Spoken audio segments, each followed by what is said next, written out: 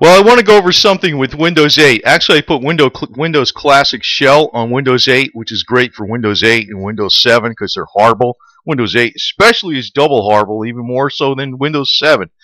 But, I was looking at how the heck do you take out all these stupid applications that are in Windows 8? So I'm going to Control Panel and I'm like, well, is it under Windows Components? No, no, no. So, you're looking at this screen here, Windows Apps Boss, and that's what it's called, Windows App Boss, right? You go to that, you download it, and you got this really nice screen here. So if you want like Bing Finance to get rid of it, or whatever the hell it is, or Microsoft Bing, you just go to uninstall, and goodbye, goodbye, it's gone, man. So it's it's like there's so much crap in here, it's aggravating the hell out of me, and this is the only way I can get out of it. So this Windows App Boss is the way to go, man.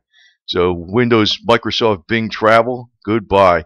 Because every time these stupid things pop up, it's like it goes into the Windows 8 shell, and then you got to get out of that and stuff. It's a garbage. It's slow as all hell. I hate them.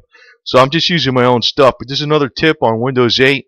Besides using Classic Shell, you can use this Windows App Boss and get rid of these dumb things that are in here. In my opinion, are dumb.